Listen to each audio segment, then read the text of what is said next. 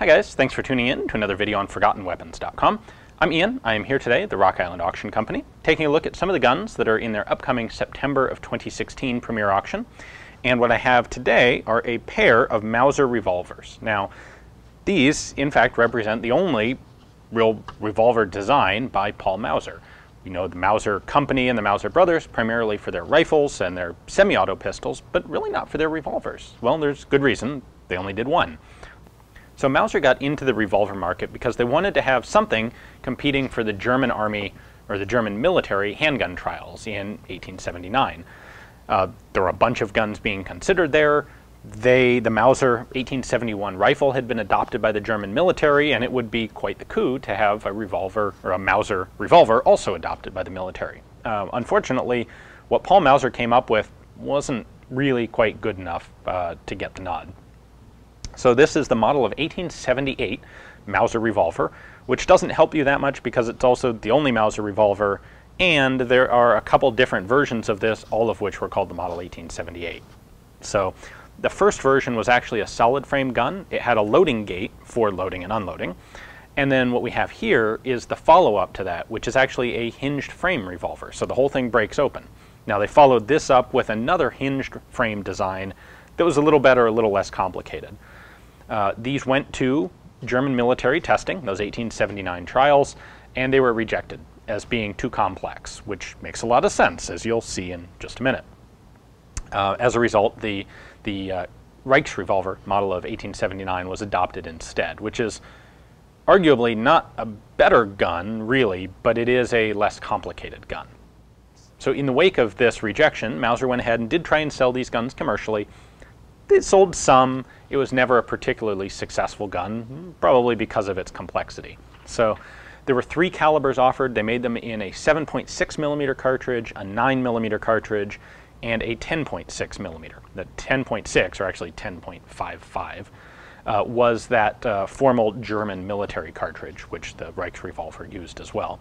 So what I have here are a 10.6 millimeter, the big frame version, and I have a 9 millimeter version, and the 9 is the most common to be found. They share all the same mechanical features, mechanical design, so we will go ahead and take a look at the two of them and see how these are kind of different, because they are very much different than what you're used to on a break action revolver. These two don't look all that different, but I can tell you when you handle them, the large frame one definitely is the heftier gun. You can really tell the difference picking them up. Couple things to touch on while we're looking at both. You'll notice they have these rather nice ornate grips. They pretty much all did. These were molded that way, so it's not like they were hand engraved, but you'll find that on all of them. They had lanyard rings because they were intended as a military style service pistol. And of course we've got these patterns on the cylinders, which are the reason why these revolvers are typically colloquially known as Mauser Zig-Zag revolvers. It's for just that reason. We'll see how that works. That is, of course, the mechanism to revolve the cylinder. We'll take a look at that when we pull the guns apart. Now, like I said, these are the break action versions. So the hinge pin is up here, and there's a latch down here. Let's go ahead and take a closer look at the 11 millimeter gun, and we'll see how this all works. All right, the first thing we need to take a look at is this lever. This is important to the function of the gun, and it has three positions. We've got the top position there, the middle position, and the bottom position. Now if we look closely, I'm going to put this in the middle, right there, you'll see, if you look closely, that there are little slots cut in the cylinder. There are 6 of those, one for each chamber. It is a 6-shot revolver. And when we're in the middle position, this latch is in one of those slots, which means if I try to cock the revolver, I can't. The cylinder can't rotate because it's being held in place by this. This functions as a manual safety. Just like the 1879 Reichsrevolver had a manual safety, so did Mauser's 1878. However, I can also push that to its lowest position. You can see it's still locking the cylinder. Now, however, it has unlocked the action, and I can break this revolver open. Now the break action here is done with this lever, which is already coming open. This is nice and loose when this is in the disassembly position. What we're going to do is push this forward. You can hold on to this, pull it all the way up, and at the top of travel it's spring-loaded and it has a star ejector on it. So that is the fully open position for the Mauser Zig-Zag. Goes from here, pull that, eject, dump your cartridges. The last bit of travel here is spring-loaded. And that's how this thing opens. Once it's open, then you reload it, which is a little awkward. I guess you'd hold it like this, manually insert 6 cartridges. And you'll notice, you may have noticed, that the cylinder is still locked in place. The reason is you cannot close this revolver if the cylinder is not in position with one of the chambers lined up with the barrel.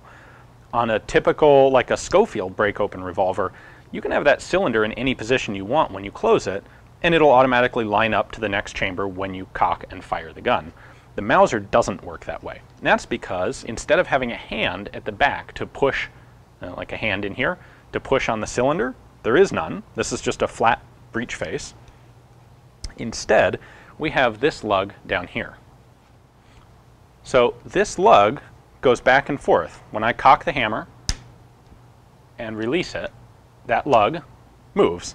This is the mainspring right here in front of it, and you can see it's pushing this plunger out the front of the frame. This lug is riding in the tracks of the cylinder here. So what will happen is when you push it forward, it comes up, it catches here, and then it's going to run in this diagonal track, which forces the cylinder to revolve. It'll then go up into the top right there, and after you fire, when you release the trigger, that stud is going to come straight back here into the back corner. You may be wondering what forces it to go into this diagonal. Well, it's actually a change in depth of that cut. If we look at this up close, you can see that when the stud gets to right here, it's going to drop lower, or actually since this is facing upward, it's going to pop up into this elevated, or this deeper section of the cutout. As a result of that, when it goes back forward, it'll hit that ledge and travel this direction. Now you can see, if I were to try and close this with one of these grooves not lined up with that stud, I wouldn't be able to, because there's no place for that stud to go. That is why we have to have the cylinder locked right here in order to open the gun. Many decades after this gun came out, you would have some belt-fed machine guns with break-open top covers that had the same sort of arrangement and the same sort of problem, where you had to have the bolt in the proper position, either forward or back, in order to successfully close the top cover. So now the gun is closed. Now we're going to take that, pull it all the way to its top position, and now we can chamber or cock and fire the gun. And we can see the cylinder moving, as well as this protruding out because of the mainspring. So typically in a revolver like this, you'd have a big spring back here in the grip. With the 1878, we don't. Instead, there's a coil spring running right down here, which is what you could see when the gun was broken open. So here's the 9mm version. It is really cool. This has some remnants of the original Mauser finish, which was gorgeous when it was new. A little hard to get it clearly there with the glare, but they had this gorgeous deep blue on the receiver, as well as small parts like the trigger. Got some really nice case hardening on the hammers. These were guns that had a high value put into their production. So the one set of markings you'll find on these are on the top of the barrel, and that is Gebrüder Mauser & Company Oberndorf in Württemberg, patent 1878. You'll find the same marking on all of them. They actually don't mention the caliber on the outside of the pistol, as far as I can see. So this lever is what controls our extractor. The spring on this one isn't working. But when we close it all the way, you can actually see a set of cog teeth right up here. So the lever has a set of cog teeth, and you'll find a matching set on the body of the extractor right there, which you can't see because it's inside the gun. But what this does is ensure that you have a nice strong leverage to actually extract cases, which these were black powder revolvers, and you might have a bunch of fouling in the cylinder that would cause the cases to be sticky. So this lever, you want to make sure it doesn't slip, and you get as much leverage as you can when using it to extract potentially sticky cases. Well, thanks for watching, guys. I hope you enjoyed the video. We don't normally get a chance to take a look at Mauser Zig-Zag revolvers because they are quite rare these days. So particularly cool to get to take a look at two of them and see the differences between the different frames. So if you would like to add either one of these to your own collection, take a look at the description text below. You'll find there a link to Rock Island's catalog pages for both of these guns. Take a look at their pictures, their description, place bids online, or come up to Rock Island in person for the auction. Thanks for watching.